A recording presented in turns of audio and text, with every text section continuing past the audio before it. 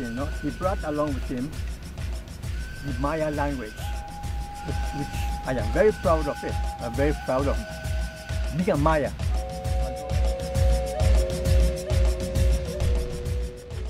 Juanchuk is the name of my great-grandfather. He was a Maya rebel of Chan Santa Cruz.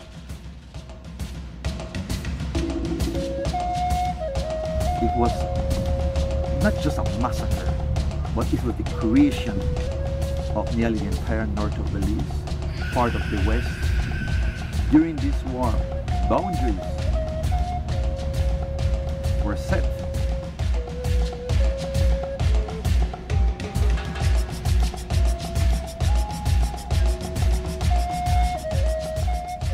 Huwag fighting iwo ko tenso kay tata ko yun. Tell me ako ko to patulak. Tulak. Utangin niya. O kroga. So that we learn to love our country, love our history, love our roots, and be proud of it. I'm a proud Mayan.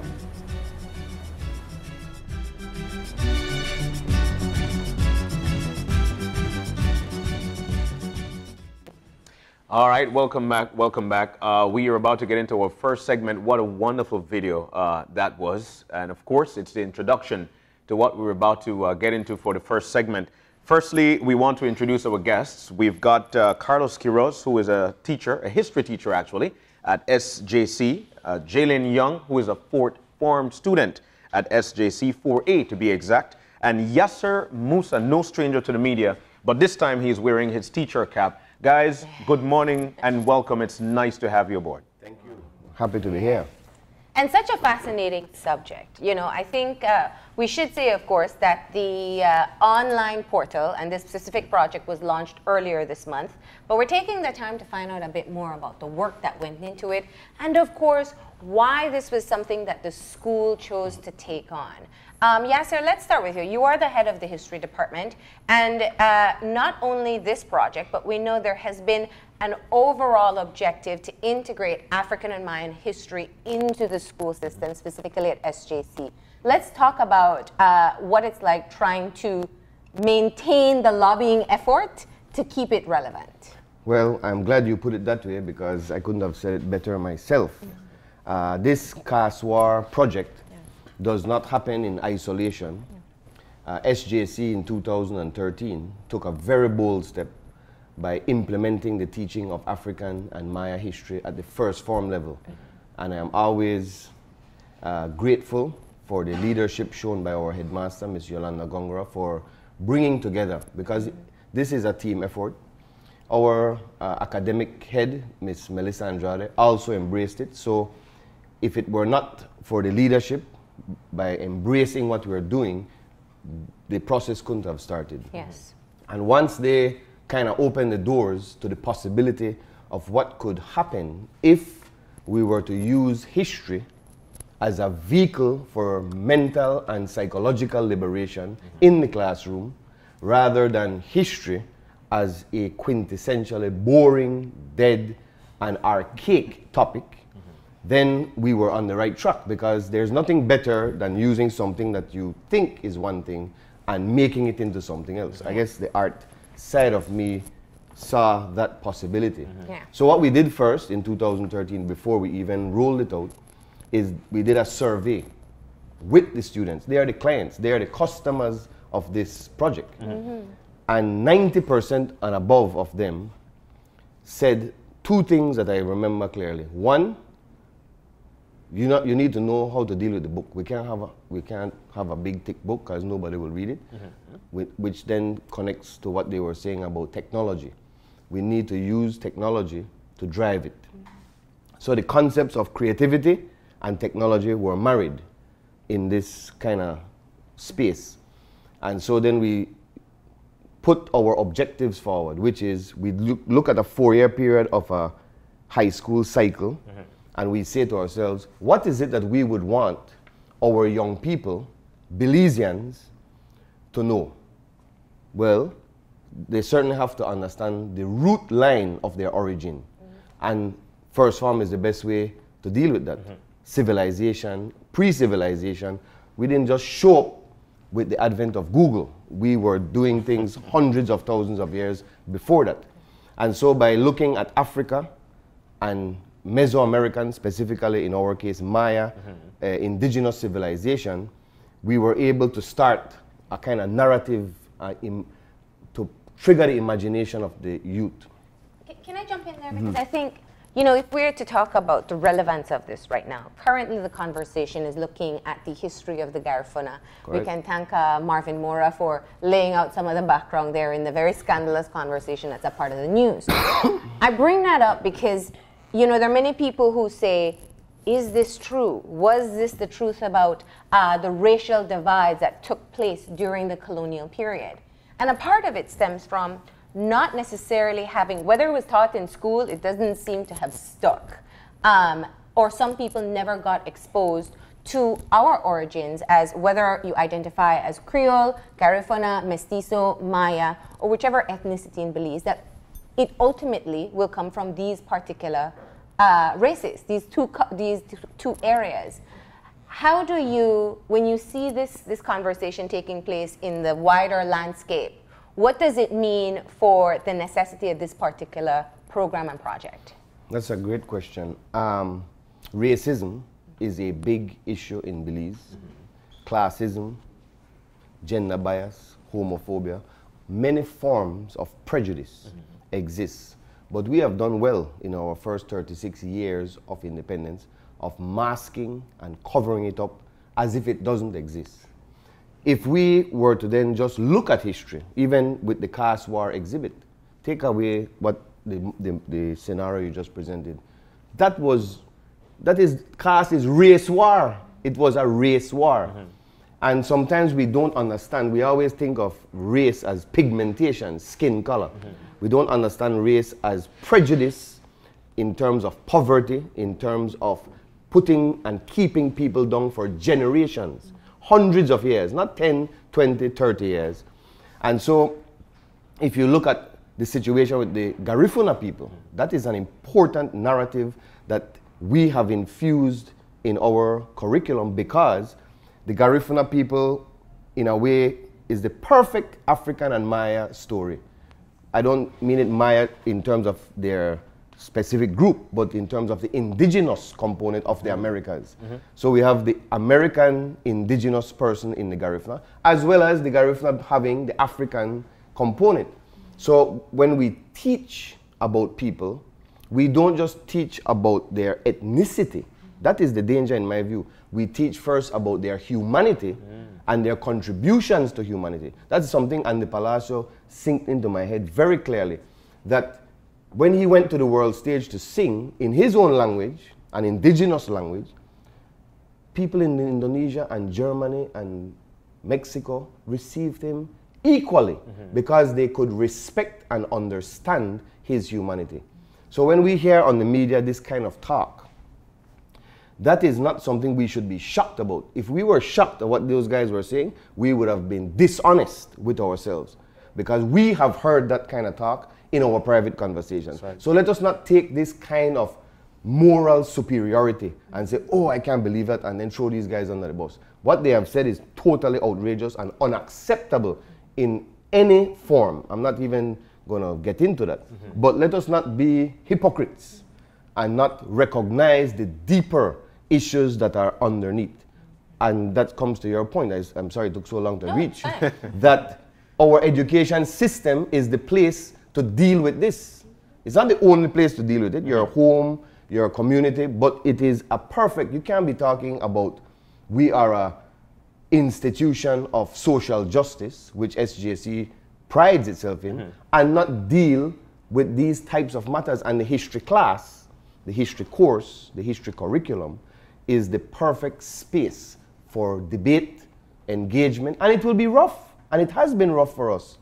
The kids have all kinds of preconceived notions, but whose responsibility it is to say, look, that's not the way you look at people. We can't have a multicultural state without putting serious emphasis on the unraveling of the nastiness, the prejudice that has gone before us. And addressing this war is also addressing racism in our country, because this war was a very defining war for our country, whether we want to accept it or not. And it was also very much a war of the races here in Belize as well, because the British created this idea in Belize City in which I don't want to use the term, but the Royal Creole, that identity was created during this war, and this idea that Belize City exists as this island in the Caribbean, rather as a part of the Yucatan, and it was Belize City versus the rest of the others, you know, what the British created this idea of the others. And in this situation, it was the British using this, using their power and their authority to take away the land from the indigenous people of the north, the Maya. So it was, and then in the urban areas like Orange Rock and Quiroz, they created this idea that, you know, the mestizo people fleeing from the war up in the Yucatan, this is your safe haven where we will protect you from the wild, quote unquote, Indians that are here to destroy your livelihood, you know. So addressing this war is also addressing racism in Belize. This created not only our country, but this war created this racial divide that, like Yasser has said, we have been masking for so many years. We've 36 years since independence, and we're still on the Battle of St. George's Key story. We haven't moved away from that yet. We had once on the program as well, Brother David, along with his son, and they were talking about our African history and where we came from, our real names. And in 2013, like we've got here, you guys, St. John's rolled out that, you know what, we need to push history of African and Maya into the school, which is first form, which is to start from first form. But one of the things that I find very interesting is that, yes, at first form, you've got this sort of developed mind. But as teachers, do you guys find it much more important to roll it to probably primary school, so as to know thyself, know thy history, so we could eventually tend to love each other in the way we're supposed to? Well, there has to be. I was a part in a previous life in 2004, a part of a bigger project with Dr. Andofe Joe Iyo and Angel Cal of the University of Belize, to roll out at the primary level the teaching of African and Maya history. And they did most of the work. I was just like the dynamo in terms of trying to push it. But they did a lot of the theoretical, the materials, meaning the books. We had all of that done. But doing that and rolling it out are two different things. Let us not forget that we have an educational system that is bogged down in a kind of mental misery. A system that is not able to recognize its shortcomings as something to own. It is, boy, you know, we're a Belize, man, we have to accept that. But why don't you own your problem and then solve your problem? That is what this project and this process is about. And I think what you're touching on, that could be a whole other Yes, conversation, is not just the archaic system, but also, even if you implement a curriculum, will the teachers be equipped to inform the students and engage the students? And with that said, I wanted to bring in our student that is here, and of course, you're a fourth form student. Actually, you're about to graduate, so you're about to leave the system. But I want to hear from you, Jaylen, about why you're a part of the History Club and how this information has impacted you. Well, 4 years ago, I didn't have a choice, whether or not I'd be a part of the I love the curriculum. honesty. Yes. But after second form, being so involved like I was, I developed that liking to the history course, which made me, in third form, decide to choose it because I wanted to learn more. I developed a deeper passion to learn about my history, the history of other races, and listening to my teachers talk about the concept of racism. History for me, as most of my other classmates, gave us a deeper, we developed a deeper understanding of what our ancestors went through. So we maybe not as most people would say we understand them and we love them as we should, but at least we respected their struggle. And that, for me, is what I like most about history. So now I'm going to test your teachers, right? And the test of the teachers is how much you have learned as well. So tell me what has been a part of your education process in history that has really stood out to you, that you would have never been exposed to, or you feel that you would have never been exposed to up to this point in your life? The African and Maya history aspect, mostly African, because we usually learn that people originate from Africa, but you don't really learn much about Africa in the sense of what they actually had back then. It was shocking to me to find out that Africa had one of the first universities in Timbuktu, long before the Europeans even developed education, and that was very shocking. Fantastic. Now this must be a great moment for you to hear the students relay the information in terms of how they connect with it, and I'm sure they all find different areas that they connect with. Let's bring it to the Caste War Project now specifically, and this is looking at something that happened in the 1800s. We're talking about Maya civilization, we're talking about racial war, and we're talking about how it impacts our life today.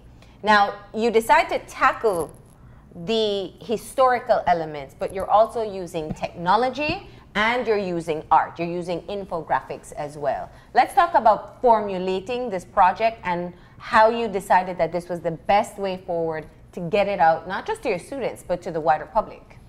Well, I could talk about the concept, and then Mr. Quiroz, who is the man of the hour, so to speak, in terms of the infographics, something that I admire how he does it, because it's not an easy thing. It's not just art. It's merging information with art. But we, because we have to deal with so much information and stories, right? We recognize that when you look through the materials, whether it's on the web, in books, whatever, that there's something disturbing about a war that lasted 54 years, over 250,000 people dying, and yet it doesn't play a central role in the consciousness of our society. That to us it seemed, and that's where we always come from, a conspiracy. There's some conspiracy here. Yes, SJC from the 70s in Belizean studies have been publishing as part of their materials in their history classes about the Caste War. And the people to thank for that are the people like Richard Bueller, Lita Krohn, Herman Bird, Froila Salam, recently. I mean, there is a record there. But then, we are now in the digital space. We have been digital natives for over 20 years. I was telling Carlos that 20 years ago, we used to hear about bridging the digital divide. Well, either you fell into the abyss or you have crossed it. Now we are here.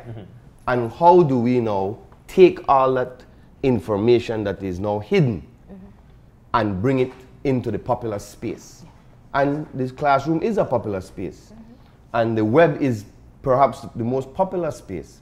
So we decided to then focus on the web portal. So if you go there, all teachers can go there, all principals, all students, and click on the Belize History SJC site and go to the Caste War and see our curriculum, our lesson plans, our videos of, because this thing has a community component as well, which I would love to talk about, and the infographic component, which maybe Carlos can. I know this sounds crazy, but as a history teacher, I'll go on the record and say, when I took history in high school, I never read a history book. I would only look at it and it would immediately turn me off. In high school, I fell in love with history mainly because of my history teacher. She was she was skilled at talking. So I fell in love with. You have to give that teacher props. Who is that? Yeah, Miss Marissa Pereira. Okay, good. In Orange Rock. So I never in high school, I never picked up a book and read, as you say, cover to cover and extensively. I wasn't a reader. It wasn't until I went to university that I developed a love for reading. So what I realized in going now into the classroom at SJC as a teacher is that I wasn't the only person. You know, there's a lot of me out there, and history, particularly Belizean history, as it stands right now, is very boring for teenagers. So I started to talk to Yasser, and you know, realizing that something needed to be done, and something needs to be done with Belizean history in terms of capturing the attention of the young people, because that is where it is most important. Now when they get older, like me, then you have that discipline to sit down and read a history book from cover to cover. But at that age, I think Jaylen can tell you there's no interest in sitting down and reading these. Oh, we missed that face on camera. Sitting down and reading these high academic publications from cover to cover. So we need to face the reality.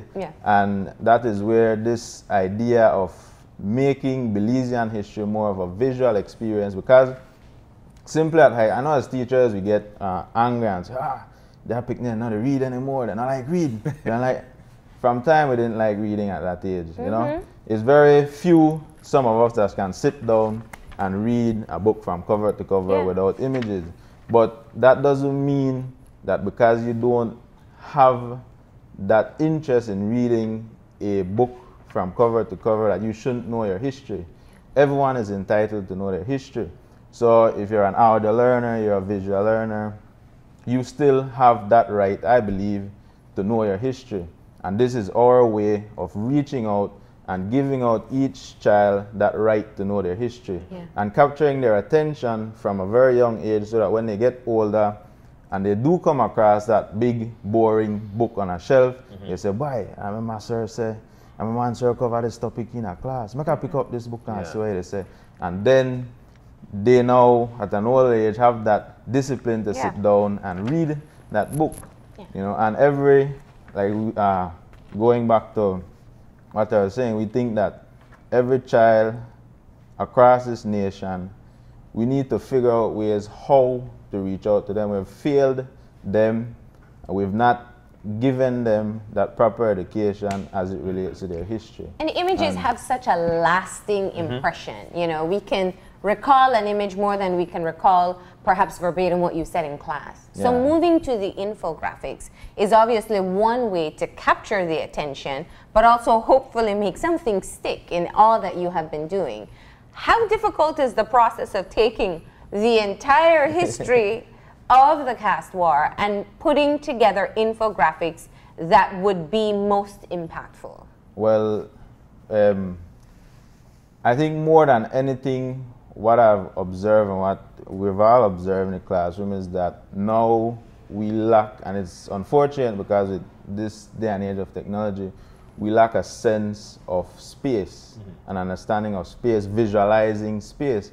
And I think one of the first steps we wanted to make in terms of visualizing history is putting these events in a space, because history is about time and space. Now time is a way more complicated concept to try and grasp, but at a young age we need to start, as it relates to history, giving these students a sense of space, context, where these events happened.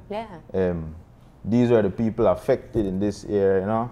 And it goes back to what I mentioned earlier. We, in Belize City, have this sense that we're an island floating in the Caribbean, and we ignore the Yucatan.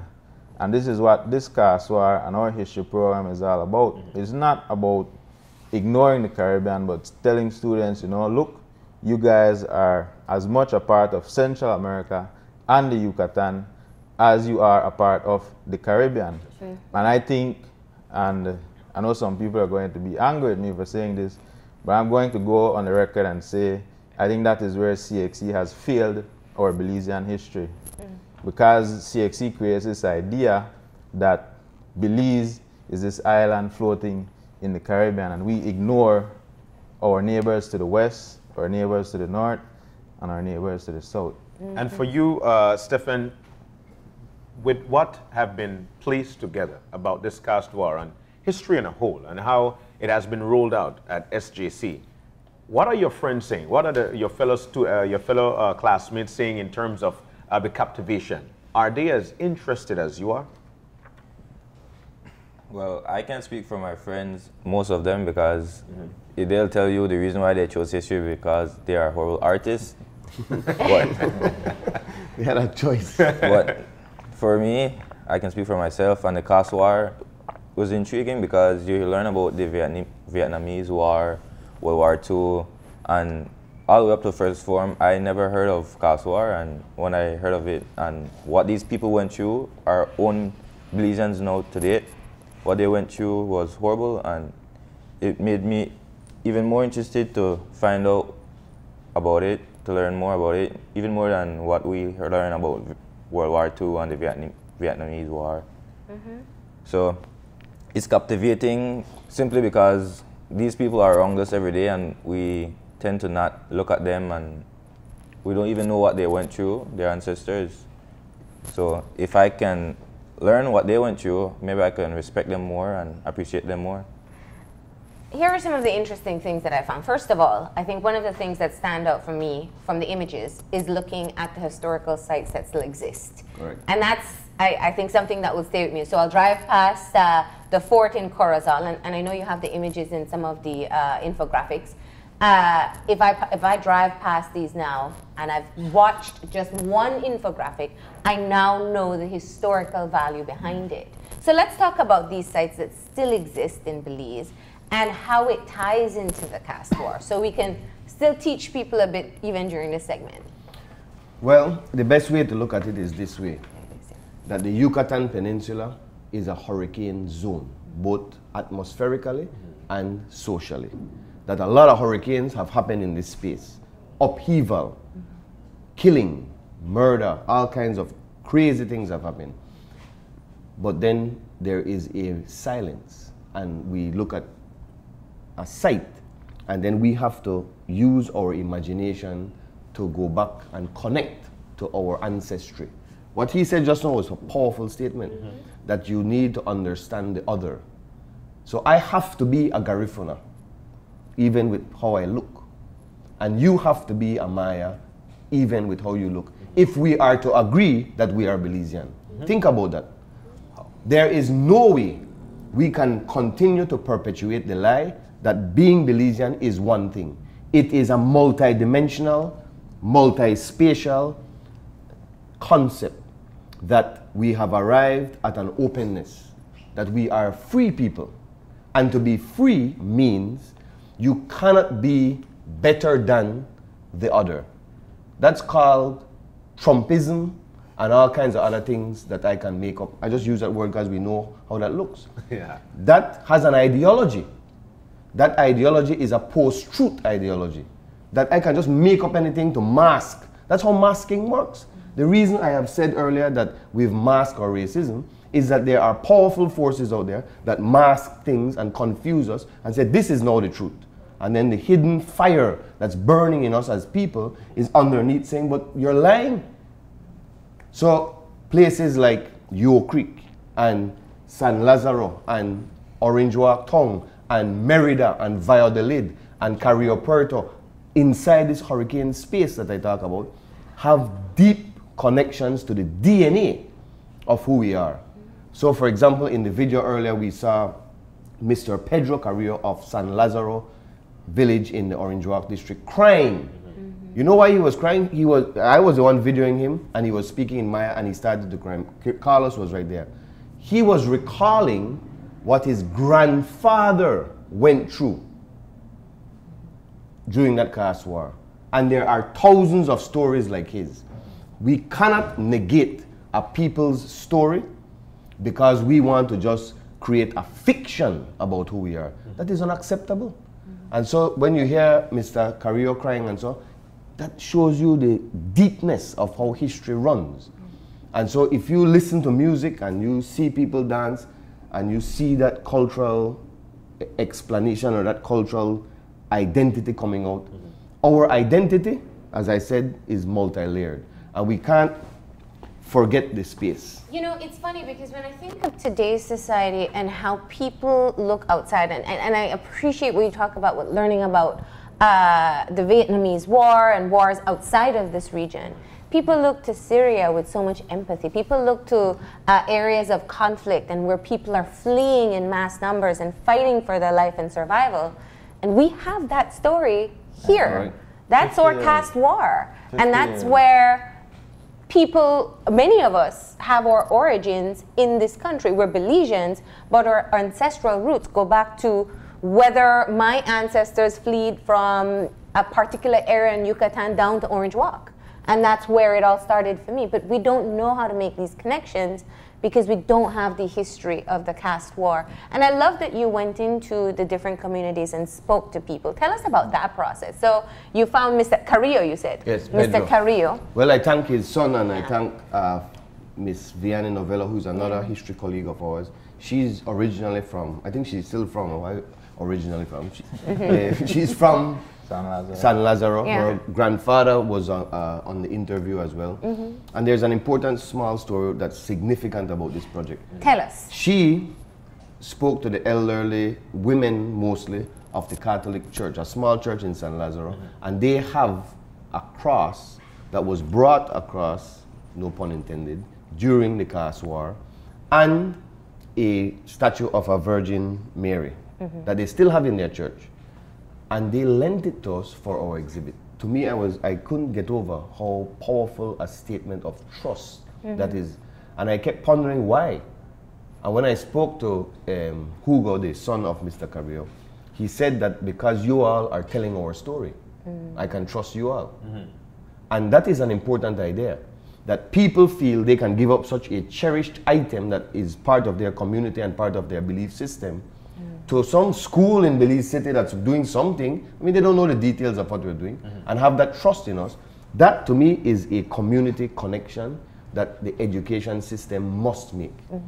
Because it is a community that sends its children to our care.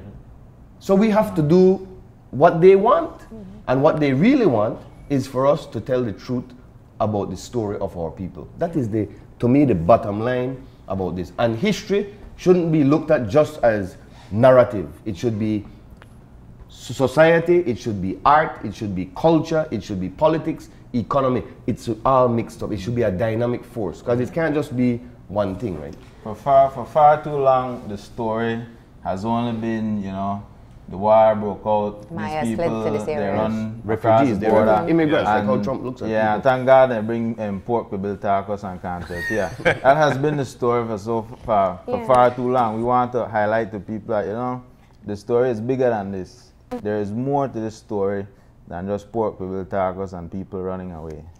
Tell us about Marcus Canul. That's obviously the person you chose to be the icon of this project. Tell us why. Well, Marcus Canul was one of the leaders, Ikaiche leaders, that led various attacks on some of the British strongholds in the north, particularly Orange Walk and Quiroz. And for a long time, Marcus Canul has been kept out of our history, unfortunately, because he has been labeled as a rebel, a bandito. As yesterday, I was talking to one of my third farm classes, and they made a comparison with Marcus Canul and what the Americans did with Augusto Sandino, labeling him as a bandito, as the same they did with Fidel Castro. The British did the same thing with Marcus Canul, labeled him as this wild man terrorizing our poor mestizo brothers and sisters, terrorizing our poor British camps up in northern Belize.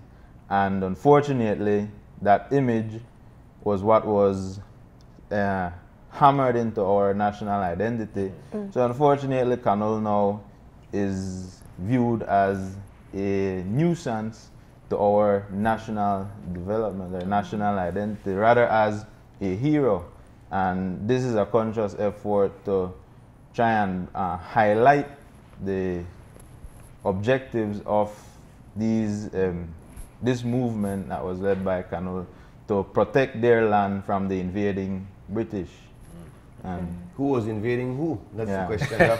Well, and that's a key thing. I mean, it's pretty interesting, the image that you've gotten to. He has a machete in his hand as a leader of a war. Yes, and a fighter for land rights, human rights. And thank you, because that was really what I wanted to get at still. We're still having issues with indigenous communities fighting for land rights. This time now it doesn't take place with a machete. It takes place in the court system. Yeah. But it's fascinating when you think about, and this isn't just unique to Belize. You know, this is the rights of the indigenous people have become more of a global priority. We hear more about First Nation people, whether you're talking about Aboriginals or Native Indians or the Mayans in this area, that it has become perhaps clearer to some people, not all, that there were people who were in these parts of this part of the world long before the Europeans came, long before the Spaniards came. And what are the rights owed to them because after their spaces were invaded? So how do you fit this all into the context? Because I appreciate, and this is one of the things I guess with history that is difficult, because you can continuously look back, but we can still see so much of what happened then in today's society, but with a different context. Let me put it to you this way. I always start, because land rights and land issues is a fundamental concept we need to teach our young people. For them first to love their land and want to own their land and be invested in their land, whether by agriculture or development, whatever. But in 1971, Nigel Bolland and Assad Schumann wrote a book, Land in Belize, and in that book, if you look there, it has a stunning statistic that over 95% of the land was owned by 3% of the people. So I tell my students, so what does that mean? It means that 5% of the land was owned by 97% of the people only own 5%. You always have to look at the radical next side. And that has changed, yes, to a great extent. But look what happened, for example, how they have people in the north got access to their land through a land reform for their sugarcane, as an example, land, right? And look how fast now that is being unraveled with this ASR situation. And then you look at the south, for how long the indigenous Maya have been fighting for their land communal rights. And everybody is fighting for their right land, and so things are so confused. So the question I have is land tenure and ownership, are we going to define it as something as part of our Belizean identity, or is it just going to be a briefcase of money? But it goes even deeper than that. Because if we talk about, and let's look at the land rights case, you know, landmark case. And those things have gone all the way up to the highest court. Nothing was more hurtful to the Mayan communities in the South than to sit in the courtroom and have testimony about whether or not the Mayans in the South today were the original Mayas in the South when Belize became Belize. That was done by experts. Dissecting of the history, almost to say, yes, it was your ancestors, but it wasn't you, because you really came from another space. And that is also my discontent with how the caste war is being treated as well. As I keep telling you, sir, I can't accept that the North was completely deserted by Maya people, Northwestern Belize. The way the narrative is that when the war broke out, that's when they ran across the river. You can't tell me that there wasn't one single community, Maya community, in Northwestern Belize when the British started to invade Northwestern Belize. Let me ask you something. But that testimony, I would want to go on the record, because that testimony was done by experts, archaeologists and so, and big-time lawyers created that scenario. That, to me, was one of the most incredible acts of intellectual dishonesty that I have ever seen. And I bring it up because I know when the representatives came to talk about it, those who were representing the Mayan communities, they were genuinely hurt at how it was being portrayed almost that they were immigrants in the land that they were fighting for. Well, the courts rule as they did, which proves to the validity of those arguments. But I want to bring it back to something else, because going back to the larger issue of what you call the many different divides that we have in this country, How do you put forward the information about the caste war without having it viewed as important information for the Mestizo and Maya communities, or important information for people from the north? The same way I put forward the Garifuna story. If we are going to say that the people were there was almost a genocide committed on a people that are still here, and we are not going to allow our Mestizo and Maya and whoever ethnicity to learn that and understand the humanity of it. Because at the core, the concept of a self-determined Belizean person is this idea of we are free. But then you have to now define what it means to be free. It can't be that you have all these prejudices that continue to exist and we're not fighting to unravel it and make a more just society. So my argument is always this: you have to learn everybody's history in order to learn your history. And unless you live in Siberia, where there's only one group of people and nobody, you're disconnected. This is a global space we're in. And the more you learn about the others, you then come to the modern story of Belize, which is the fight for independence. How you can't reach that story unless you're being honest with the young people. There's a lot more that we want to talk about. And I gotta say, we lucked out because we actually have a bit more time that we can invest in this. So what I'm gonna do at this time is go ahead and take a very quick break. And when we come back, we'll look into a bit more of the details that you have been able to put together in this project, right? So that's coming up after the break.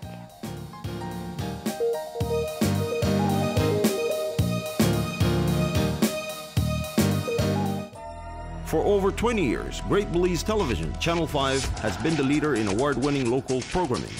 We have also produced some of the best video commercials, documentaries, and live events for clients countrywide. And we continue to offer high-quality production services to maximize your advertising needs for your business or organization. From concept to completion, let us help you achieve your marketing goal by producing your commercial, documentary, graphic animation, live event, or even designing your website. Using state-of-the-art equipment and experienced personnel, we can make your ideas come alive.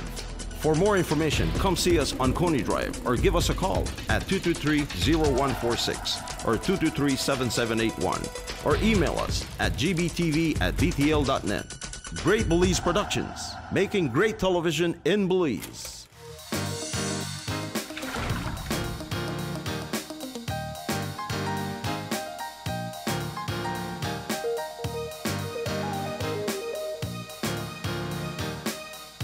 And welcome back. Very, very interesting conversation with folks from St. John's College, the Caste War Project. The conversation continues about the online Caste War Project. Very interesting, like we mentioned, Yasser Musa, Stephen Yarwood actually. No, Jaylen, we have Jaylen. Okay, Jaylen, and all right, I'm actually mixing up the hammer here. Carlos Quiroz, guys. Very interesting topic. One of the things that we don't do like across the country is actually getting to know who we are. And this segment is actually showcasing that where we came from and how we should continue to appreciate. And so we continue. Now, we've also seen where through this project is one example, as you pointed out, in the school's objective in integrating African and Mayan history. But you've also done some very innovative projects in getting the young people involved in reenactments and looking beyond centuries ago and looking to just decades ago as well. So talk to us, Jaylen. We understand that you were a part of a very important reenactment and you played Evan X. Hyde. Wow. Tell us about that. That was my most memorable moment in my high school career. Wow. I evoked passion, probably less than he did, but I tried my best. And it was very rewarding because from playing the part of Evan X. Hyde, it gave me more patriotism, respect for my country, and I felt like a real-life revolutionary. And to see the people garner around me and they showed their support and cheered me on, I was very happy and appreciative of that and of the moment because I was selected and I rose to the occasion and proved myself like Evan X I did in his moment. Tell us about the discovery of the moment itself, as to who these people represented. There was Evan X, there was... For that one. reenactment, Jesus Ken of the Cane Farmers Association. Antonio Soberanes. Of the, so tell us what you learned about that, because it's not something that we can all, we have emphasized within our Belizean history. Well, if I can recall correctly, that was 2 years ago, and at the exact moment we were going through Black history and how they were the Black history movement in America, the Black Panthers, and it was shocking to me that we had one at Belize, but we don't really know about that, and that was when I was made aware that we had our own movements in Belize, and people like Evan X Hyde, they were key leaders in our movements and our revolutionary as Black people. But how important is it? And before I continue with the question, I've got to apologize. I keep on calling you another name when you're Jaylen Young. So I want to apologize for that. But how important was that for you, knowing that you were actually playing a role of what history is like in Belize? And would you say that that is what captivated you to really love history at SJC? I can say that because you gain a sense of pride from that, and that pride is what builds your passion. And once you have a pride and a passion for something, you tend to go up more and put more effort into it. How was it like for you putting yourself into character? I mean, these guys are powerful people, and we know that movement was actually powerful as well, especially when it comes to the Black movement or the Black Panthers. What was that like for you putting yourself into character? Did you study a segment? Did you watch the individual? Did you watch a tape? Before that, I did not know who Evan X Hyde was. And to be honest, I met him for the first time when we were opening the exhibit for the Caste War. But to be honest, it was very humbling. And I had a piece of paper that had the lines, and I read this over and over. But when you're reading it to yourself, you don't have the same emotion as you would in front of a crowd. So I practiced it a lot, but when I got out there, it just came out.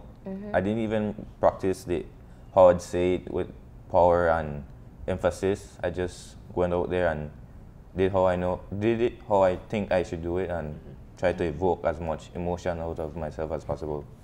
You know, Jaylen, you're living in a generation perhaps that hasn't been as exposed to some of the struggles that this very country has gone through. You know, people talk about the peaceful way we were able to attain our independence, where countries around us had literally fought and lost blood over being able to gain the rights of their own country. When you get the historical context that there was struggle, there were people and leaders who fought to shape the direction of the country, what does it mean for you? I think it should just make us appreciate what we have even more, because as you said, a lot of people lost their lives for their country, and they did it willingly, and they would continue to do it if they had to do it again. But we didn't have to go through the same struggle, so therefore we should appreciate our independence more and try our best to build our nation, pay homage to those who didn't have the same easy road as us. Could I say something about Jaylen, which when he was talking, it really struck me how deep this moment was for him personally. But there was another moment that I want to remind him of, and the Belize. When Fidel Castro died last year, Mr. Quiroz, who was the teacher of Jaylen, they had a conversation, and Jaylen wrote a letter to the people of Cuba expressing condolence of losing their great leader, and outlined, I'm sure he got help from his teacher, but outlined what Cuba meant to Belize's independence and how George Price relied on the goodwill of the Cuban people during our struggle to get votes at the United Nations. That's an important story. The important story of the history, but more importantly, that in 2017, a youth can write something so amazing that and then we made it into a ceremony, because I think that's the part teachers should play. We printed it, all the members of the history club signed it, like a big declaration. We framed it, we took it to the Cuban embassy, we had a formal invitation, presented it, and the Cuban ambassador and the assistant were overwhelmed. The sketch too. Yeah. Oh, and another student in art drew Fidel Castro, a young revolutionary fighter. So we presented the art and the letter, and they said that they would send it formally to the Ministry of Foreign Affairs, and it will be displayed in a memorial that they have in Cuba. To me, that kind of act, that kind of action sinks deep into the consciousness of because you. it goes beyond just memorizing history. Yes. And that's really where we've always been when it comes to talking about our own history or any history. It's just being able to recite what I read in a book many years ago, if you have a good enough memory. I've never written a test, a quiz, or an assignment that I asked them to memorize a date. Never. That's one of our policies, by the way. We're not into memorization. First of all, I extend congratulations to Jaylen for what he has done. But I think the reason why he did it is because he actually understands. Correct. How these people became icons in their country when it comes to iconic leaders, because they fought for what they believed in, and because he understands is the reason why he could actually pen on paper to write to that country to tell them, you know what, you guys have lost a great leader. Another thing that I want to shed light on, and it stems from the fact that they actually reenacted the Black movement. One of the reenactments I could always reflect on for our country, which is history, is the Yurume reenactment. Correct. And so a lot of people are captivated to it because they continue to reenact. SJC is actually putting students in that area whereby they get the ability to understand via reenactment. Are we continuing this at SJC? That's a great question, and I'd like to put it in this bigger frame. A student provoked us a couple years ago to start a history club, not us, a student. Yeah. Munnings, Rupert Munnings, I have to say his name because he's still very active, third former right now. We started the history club, and today I can say we have over 70 members of a history club. Why? Well, every Wednesday, every couple times a month, at 3:15 on the morning, we have a guest presenter, whether it's a bioarchaeologist, an archaeologist, a former prime minister. Godfrey Smith came to talk about his book on Michael Manley. Christina Koch came to talk about land rights at the South. But we tell them only 15 minutes because these guys, they're TED people. They don't have more than 15 minutes. Bring the lecture in 15 because then they want to ask questions, and it's like a scrum of journalists. Yeah. What is this? And they just hammer the presenters, and when you're done, the presenters are like, wow, look how many questions. We have to stop it because it's overwhelming for them. That's one aspect. The other aspect, we go on trips, whether it's to a site, whether it's to a place of memory. And then finally, your point, this concept of reenactment, this concept of being in history. And I know you heard him when he said he was practicing the lines like what you were saying. Now you could read it, but when you get out there and the screaming fellow students are going off, and then you shout Black Power and they all shout it back, you're like, wow, this is what it's about. I can feel it in a visceral way. Connect all of that then to our web portal where all ours, we give them, our thing is to take it upside down.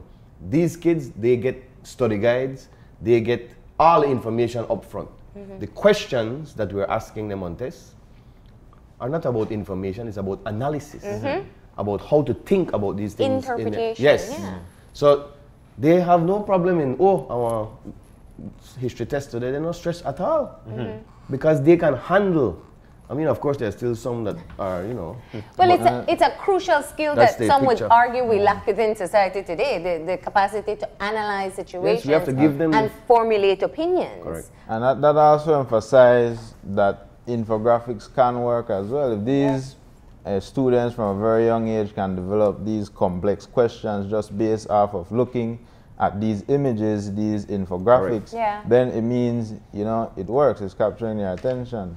As to giving them 5 pages to summarize and then they walk away. This sounds like a great history art project in the making, where your students now create infographics about other historical moments in Belize. Well, my last test, the students created the test. They wrote all the questions, and they have all the answers. And they did very well. But you see, in the orthodoxy, they're saying, you're the Guinean answer. No, I'm not. We've had lengthy discussions about this stuff. It's not about trying to test them or creating obstacles. It's trying to get them to be free up to start. Take a time now, reflect on what we've been doing, and feel free to write it how you want to write it now. To me, that is a hurdle too, but it's a pedagogical hurdle. All right, so as you pointed out, there's a lot of effort and a lot of different projects that have been taking place within the history department at SJC. And could I say something on behalf of our school? Yeah. And our headmaster has never put any obstacle in front of us. That for me is a huge plus. But I wanted to say that the Belize History SJC.com is an open space, and that we are prepared to assist any school in having them roll this out. It's not hard. What is hard is for them to then build a team within their school system, and because maybe somewhere else they can do it even better than us. They might have access to more resources than us. What I think would be very important, especially to continue to roll out history, Belizean history or history in a whole, so people can understand who they really are, would be a project to have your third or fourth form students to actually adapt a primary school, whereby they make a project out of that primary school, a great idea. historical wise, so as to put them into what it was like. Remember, what we teach them today will eventually be who they will become in the future. So I think, because, and I get this from the fact that, especially after Brother David and after listening to you guys, as to that's not your real name. Your real name is actually, you know, correct. And when I hear that, and when I hear the passion that you guys have for it, the importance of what history is for this country and for who we are, and how we could eventually start to appreciate and love each other, and eliminate the fact that we could actually look at somebody, you. I think a project, a history project with primary school to bring them up would be very important on the aspect of SJC or this country in a whole. Fantastic. There you go. You've left with your challenge for today. A big one, a big one. Thanks for that. That's awesome. No, but it is, and I think sharing information, and not only that, developing the capacity to pass it on. So it's not just something that's exclusive to them. You pointed out the website, and I did want to get to the point that you have posted the curriculum, lesson plans. Everything is online, accessible to anyone who wants to go on the site, BelizeHistorySJC.com. So if you're a school in Toledo and you want to utilize this, you can. Or if you just want to be somebody who's going to brush up on your own history for yourself, you can be able to do it. And I'm prepared also, one more thing, I know time is an issue. We presented at that Caste War show a flash drive to our own school with 1,157 books, electronic books, that we put it on the flash drive. So I am prepared, if they are willing, the school, I could give each school a library. Because if you add it up on Amazon, you're talking $30,000 worth of books on a flash drive.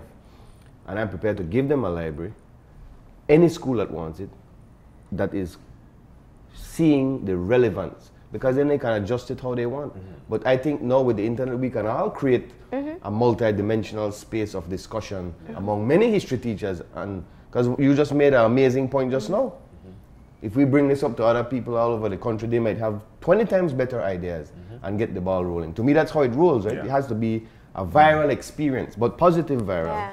Fantastic effort, and we are glad that we had the chance to get you guys in to speak about this more. It isn't something I know that happens very easily. You've been advocating for it, but also putting together all the information, ensuring that your students are on board. So we know there's a lot of work that went into it, and we thank you for coming in and sharing all this information. Anything else you guys would like to close with? Let's start with our new graduate, or soon-to-be new graduate. What would you like to tell Belizeans about learning and understanding your history? Well, I'd like to tell our Belizeans that history is important, because if you know your past, then you can prepare for a better future. So you should make a conservative effort to know where you came from so you can be all that you can be, reach your full potential as a people in love and harmony. Thank you. Yeah. For me, and I can only speak based on my experience, but I like to end on a note that we need to get rid of this idea that arts doesn't belong in a history class. One of the first things humans did to physically document their story was to paint on rocks and paint in caves. Yeah. You know, Diego Rivera chronicles Mexican and the history of the Americas in paintings. And I think we can all agree here that images, paintings, artworks have a very important place in history and capturing imaginations and provoking discussion. Fantastic. Christiana Manpour, one of my favorite journalists, gave a commencement address last week where she says that the concept of society, because of global forces, can be erased in a year. And we are seeing how an empire, the American empire, are rattling right now because there is a threat on the first draft of history, which is journalism. And she said that it was in World War II, during the Holocaust, that an investigative journalist uncovered the horror of Hitler, and it was a woman journalist. And she listed off many powerful examples of female journalists. The same way we approach racism in terms of our material, there is, and I'm going on record with this, a horrible record of leaving women out.